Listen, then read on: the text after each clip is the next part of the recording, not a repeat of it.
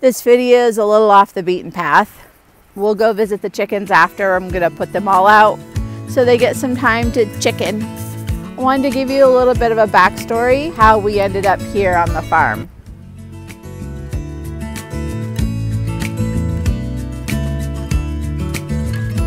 In 2013, I was diagnosed with breast cancer.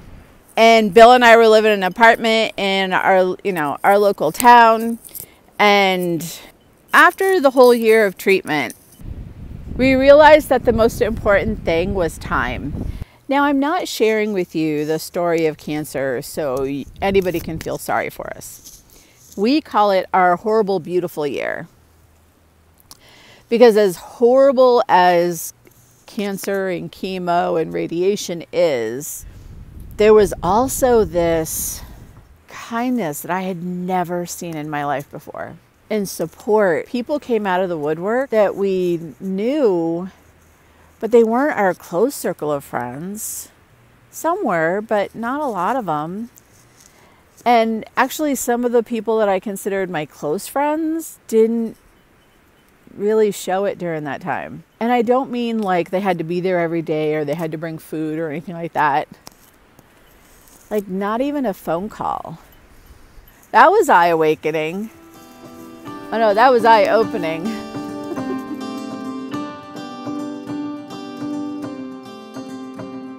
We made a list of what we wanted. We prioritized it. We kept it simple. We actually started with the information provided in the tiny house movement. That was like a really good place to start for us, and that's where we started. Our dream was at least 5 acres with at least, if we could, a water feature. And we wanted gardens, we wanted to grow. We didn't know if we wanted to do a market garden or not. And so we needed south facing. So I was on the internet looking at places and land in our area, and it took me 2 years to find this property. It's 5 acres, has a stream in the back year round.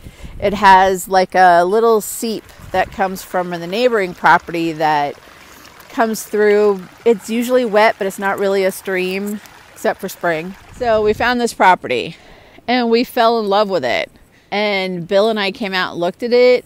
And as soon as Bill saw the stream, he was like, that's it. This is it. This is it. I got a realtor and we put in the offer.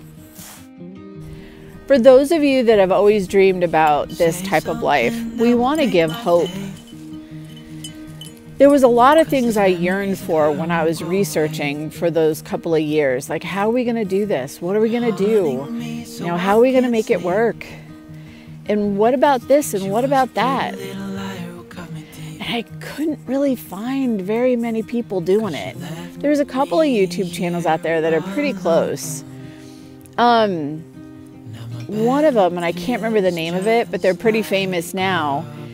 They were able to fund so much of it already, even though they did start from scratch and they did everything from scratch like we did.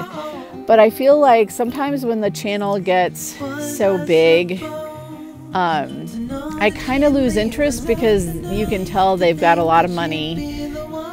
I'm hoping we don't ever do that. I'm hoping that we can kind of still do stuff, I guess, keep it simple. Guys, so about 6 months after we bought the property, we were able to get a driveway in, a little bit of a flat area, and we put an RV on it and lived in an RV for 1.5 years. Yes, through a Vermont winter. And actually it wasn't too bad. It was 250 square feet. That's the one you see on the property that we're kind of using as storage right now.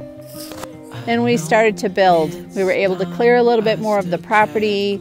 We were able to get a concrete pad put in. We had timber frame kit from a Vermont company and they delivered it. We actually had 2 house raisings. Friends and family came and helped us.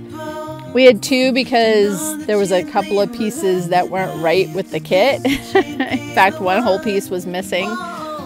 So we couldn't finish it. And then we ended up, to do the second floor, we ended up like hiring a crane to help us. So everything that you see right now, it has been 5 years worth of work. When we were at least moved into the house, we were done. We were so tired. It was crazy. I think we started building in July and we were in it by November. Wasn't finished. In fact, the second floor wasn't even insulated. We moved from the 250 square foot RV into the 600 square foot first floor, I think for like the first 6 months. And it felt huge. It felt so huge. You know, and we didn't even have hot water at that time. And there was a lot of things that we slowly did ourselves. But 99% of it was from us. We didn't do the roof. We hired somebody. That was just too intimidating. We didn't do the plumbing. Since Bill is a electrician, you know, he has a buddy who's a plumber that he really trusts, and I designed the house. I mean, all stuff that I never thought I could do, we did. So I'm really glad you guys are along with us on this journey. It really means a lot. And we love to hear your comments and stuff and your ideas and whatever you think would be a great video. That's so helpful. Because again, sometimes I feel like, who's going to be interested in this? Who's gonna want to watch this stuff? And it's really kind of cool that you guys do. I'm actually up on a ridge behind the house.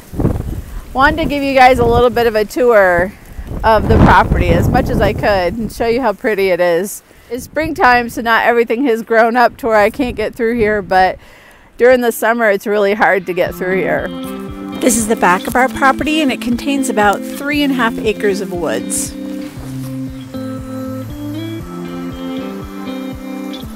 Our stream runs through the entire back of our property. And you can see, because we've done some clearing, wow, some of the trees have fallen across the stream. Because of snow runoff and a lot of the rain that we've gotten recently, the stream is pretty high and just is looking gorgeous. I'm not sure if you guys can see it, but there's a hill behind our house and we own right to the base of it. Before we moved to the property, Bill had a couple of trail cams back here and we were able to see the animals that traveled through this area of the property. They would also stop and drink from the stream. I think we ought to do that again. What do you guys think?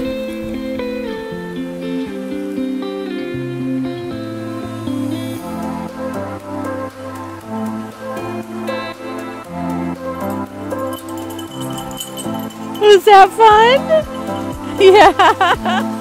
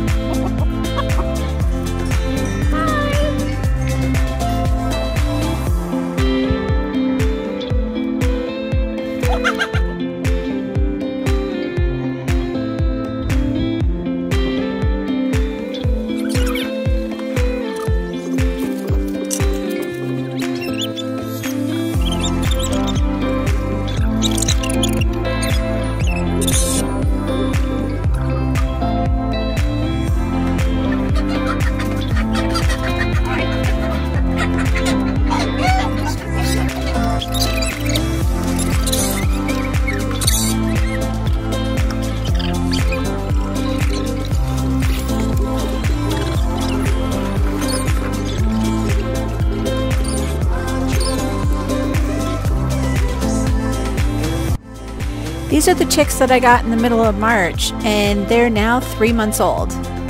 And this is their first time outside.